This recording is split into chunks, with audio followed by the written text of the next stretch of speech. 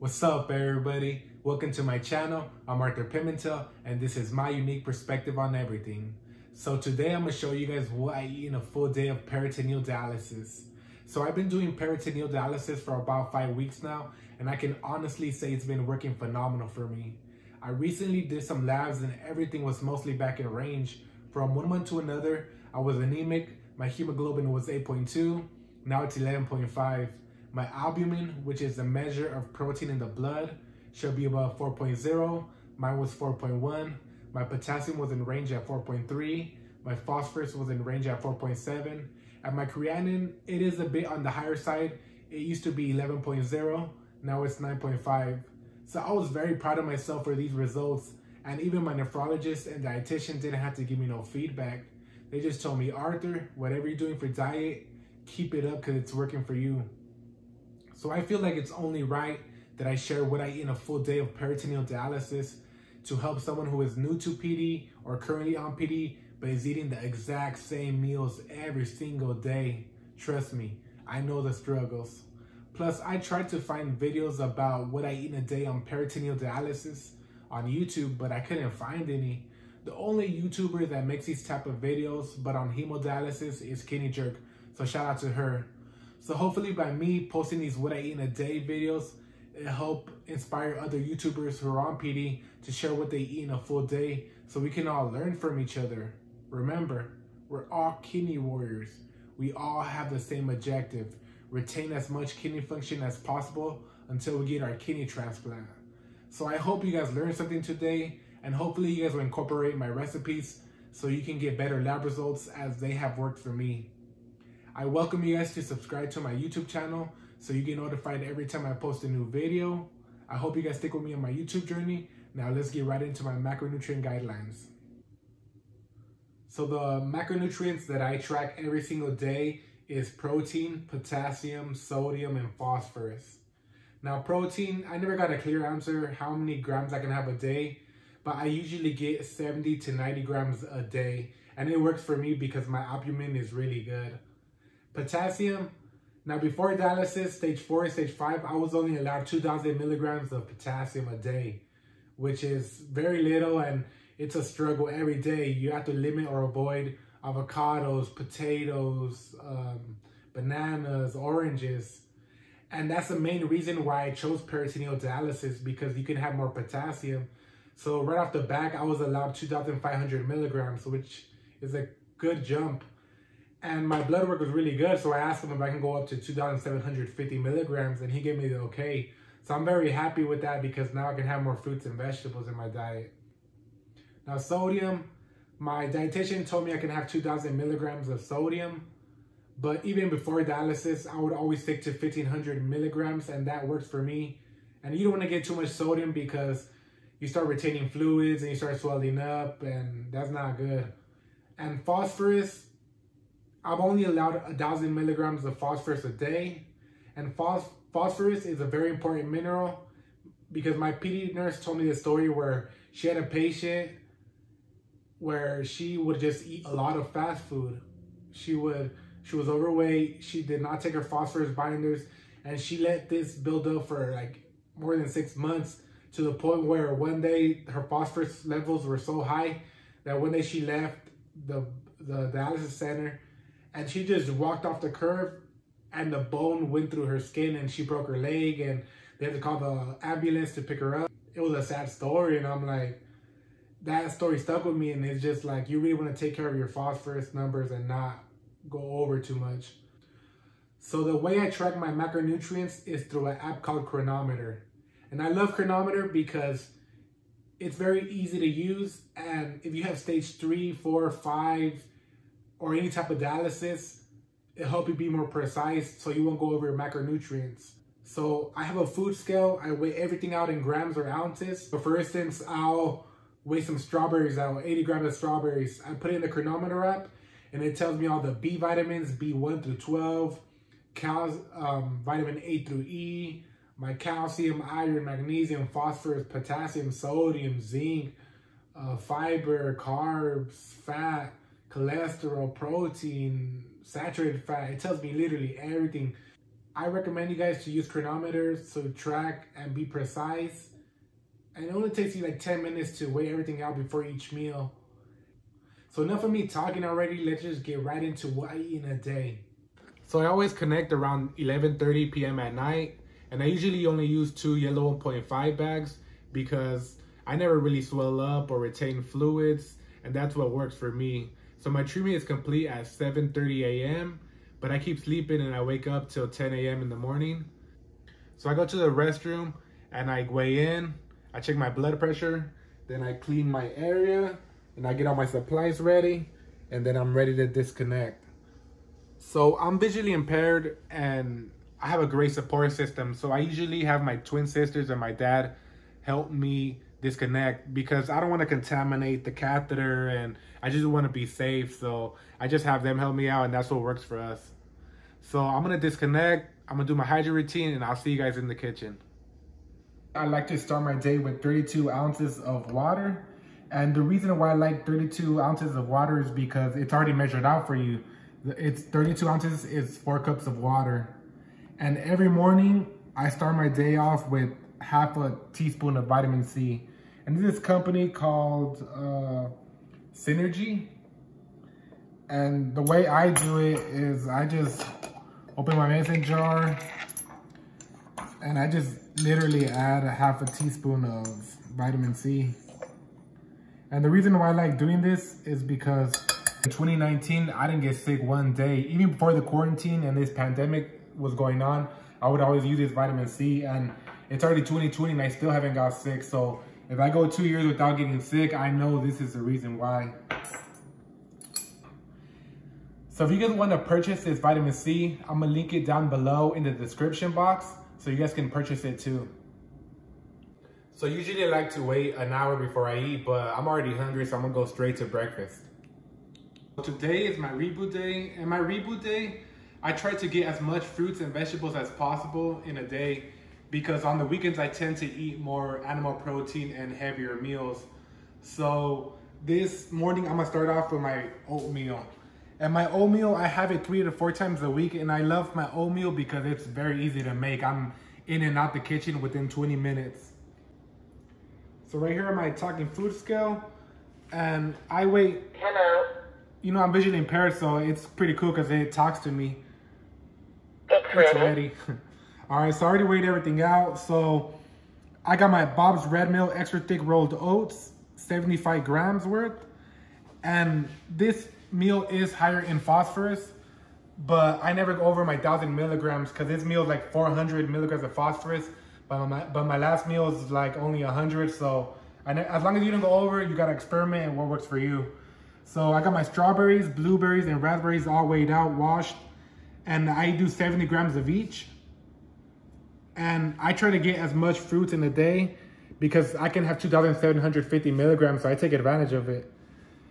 And I here also have my Simply Organic cinnamon. I try to get the best of the best quality, all organic, non-GMO, you know, the whole health conscious stuff. I got my natural peanut butter from Sprouts, no salt added. And the reason why I like it is because it's only 1 ingredient, peanuts. And I got this let me grab it, pecan maple syrup milk. And the reason why I love this milk is because it's only 75 milligrams of sodium and the ingredients are very clean. I'm gonna show a picture of it, and they're very clean ingredients, stuff you can read, and you don't have to feel guilty about trying this milk. It's better than all those other almond milks that have like 150 milligrams sodium plus. So yeah, these are all the ingredients that I use for my oatmeal. So I'm gonna start cooking it and I'm gonna show you guys the end result.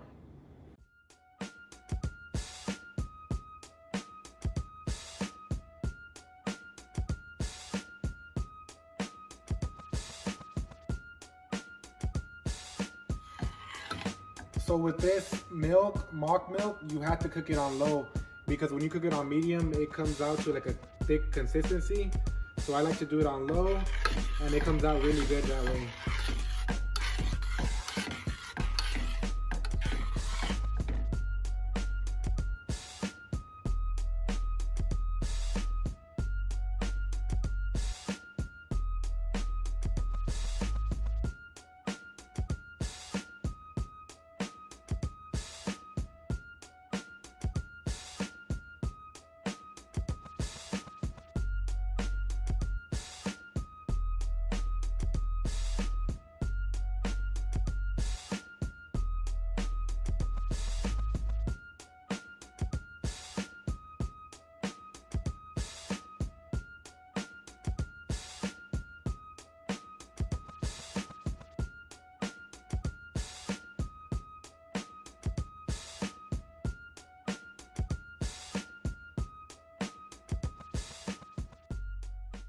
So these are my macronutrients for my oatmeal. So the calories is 633. So let me scroll down to potassium, phosphorus, and sodium. And look at that, the sodium is very low. So I'm gonna scroll down more to protein. So these are my macros.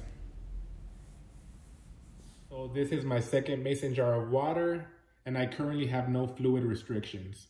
Lunchtime, I'm ready to grub, and I need veggies in my life. So today I'm gonna make my salad, and my salad has evolved over time. Before dialysis, I would always make my veggie salad because I feel like it would help me stay healthy with my kidney disease.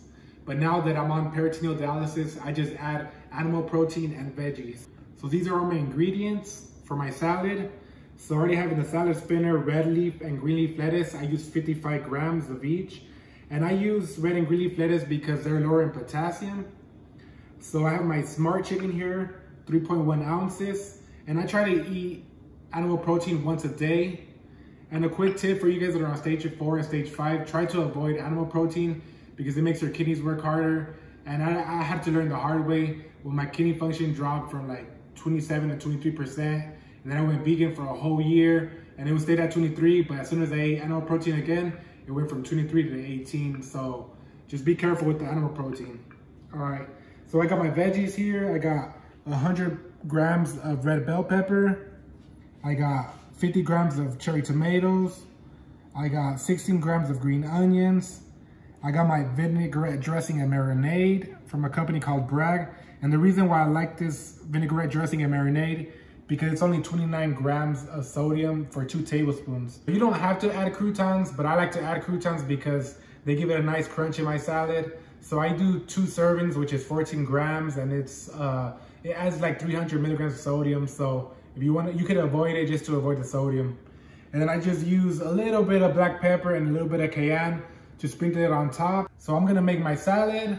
I'll show you guys the final result, and I'll show you guys the macronutrients of my recipe.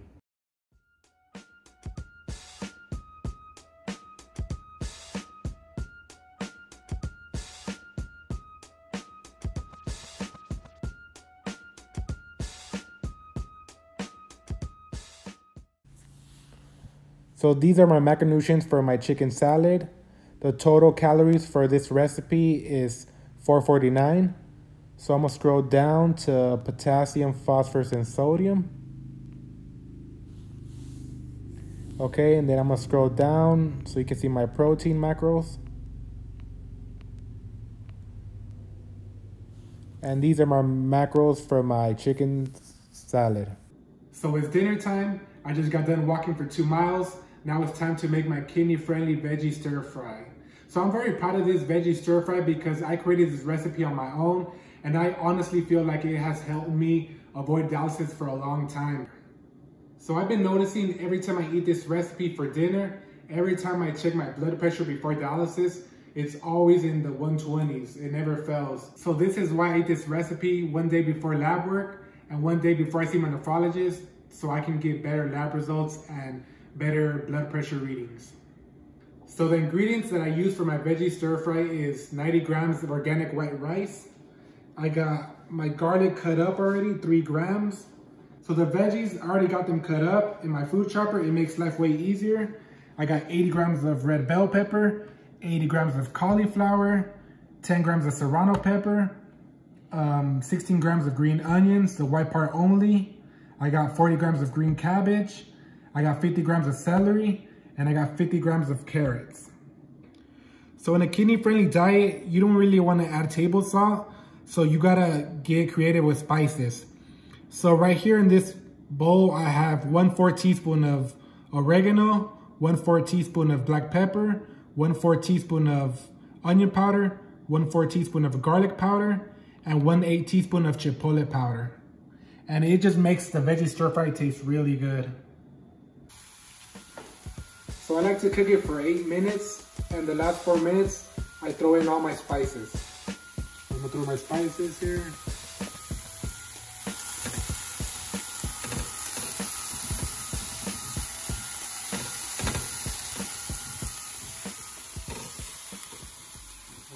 So my veggies are done cooking. Now I'm gonna add my coconut aminos. Now this is a healthy alternative to soy sauce, and there's only like 90 milligrams of sodium for 1 teaspoon. So I do a tablespoon of this, and it makes it taste really good. So these are my macronutrients for my veggie stir fry. The calorie amount is 426. So I'm gonna scroll down to potassium, phosphorus, and sodium so you can see the macros. Okay, now let me scroll down to protein. So these are my macros for my veggie stir fry. These are all the macros for my full day of my reboot day. So the calorie amount is 1508 calories. So I'm gonna scroll down so you can see all my macronutrients. And the reason why I only got 1508 calories today is because I don't like to overdo it with the calories, and I like to give my kidneys a break every once in a while. So these are all my macros, and I didn't go over my macronutrient guidelines. Thank you guys for watching my what I eat in a day video on peritoneal dialysis. I promise I'll make more of these what I eat in a day videos, and I want to leave you guys with a simple thought. Your health is in your own hands. Your nephrologist, your dietitian, your PD nurse, your social worker can only do so much for you. At the end of the day, when you go home, you can choose to eat healthy or unhealthy. It will reflect in your labs. So do the right thing and put the best quality foods in your body so you can retain as much kidney function as possible.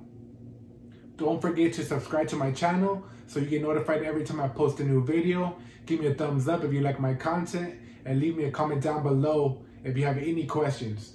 Peace.